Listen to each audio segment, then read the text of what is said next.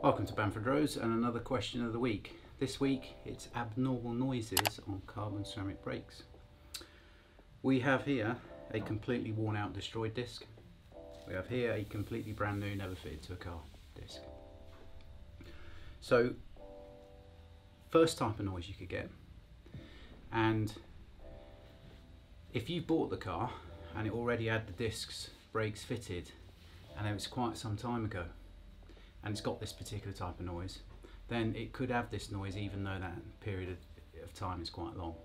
This will be because the brakes have never been bedded in properly, and it's difficult for a new disc not to be bedded in because you can only buy a new disc from the factory pre-bedded to a pad, so you get a pair of pads and a disc. But if you're changing pads halfway through disc wear, because the pads are low but the disc is fine, then the pads need bedded in, and there's quite a difficult cycle needed to bed pads in properly.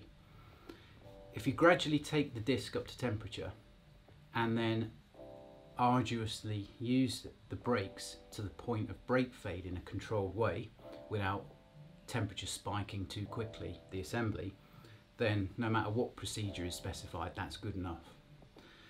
So to get brake fade on carbon ceramic brakes is extremely difficult. It's going to take a number of accelerations up to speed and deceleration back down again, and keep doing until the point on that final cycle you put the brakes on and you've got no brakes whatsoever. It's complete brake fade. At that point the brakes are bedded in. If it's a new assembly, you get smoke coming out of all four corners and you get this smell like TCP. That's the chemical reaction of the bedding in process that sets about a transfer layer between the pad and the disc.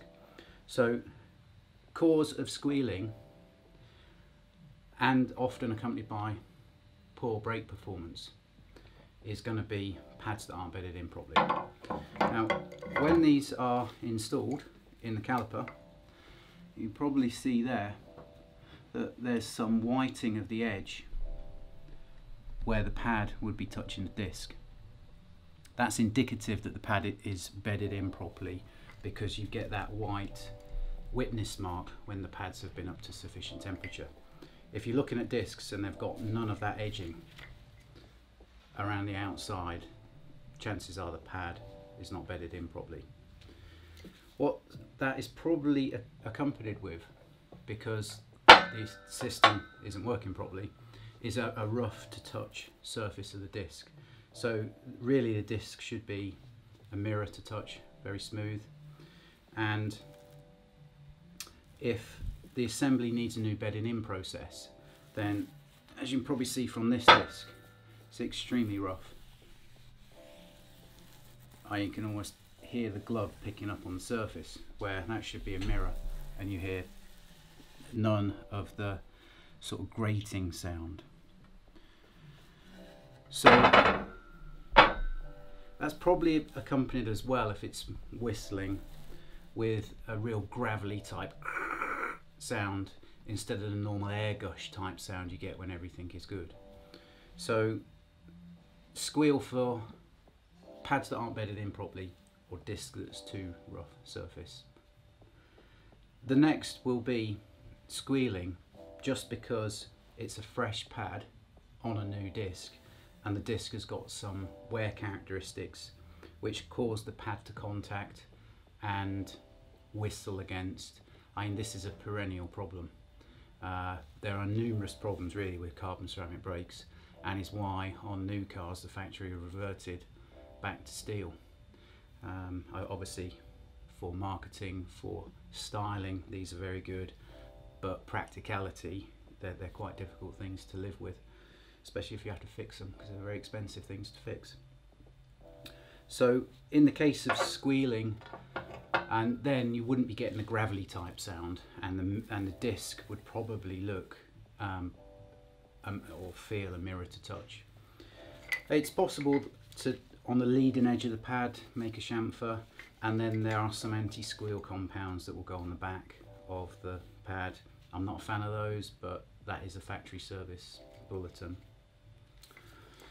Next type of noise, I wouldn't say this is a squealing noise, but anything is possible.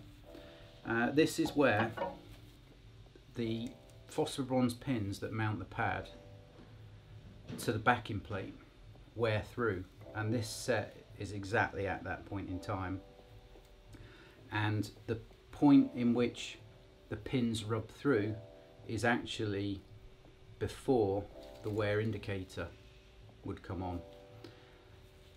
So when the pins start to rub through, probably when the factory was developing this, they thought that pins protruding and rubbing on the disc wouldn't be a problem, but after years of heat cycling, those pins have gone quite hard, and now the pins protruding through causes a problem. You often get a circular sort of wear mark around the circumference. You can often hear that as as the locating pin is acting against these cooling holes. I've never heard that as a squealing. So those are the types of sounds that you can get from these brakes, and what the typical causes are. I mean, if you're looking to buy a car, or you have got a car and it's got some abnormal noises, efficiency is a bit poor, best thing you can do is run it through a thermal reconditioning cycle, get the brakes really hot, and that will help create a transfer layer between the disc and the pad, try and return a disc with a rough surface back to a mirror to touch surface, hopefully improve efficiency and get rid of noise. But getting to the bottom of a squealing noise can be a real pain, and sometimes you replace everything, put leading edges on the pads, put some compound, anti-squeal compound on the back of the pad, and never going to alter the squealing. Root cause is more than likely the disc, and obviously it's very expensive to replace a disc when there's some wear left in it. Could be cases where the pad is loose, maybe in a caliper and it's moving around a bit, but each car is different. You'd need to examine that.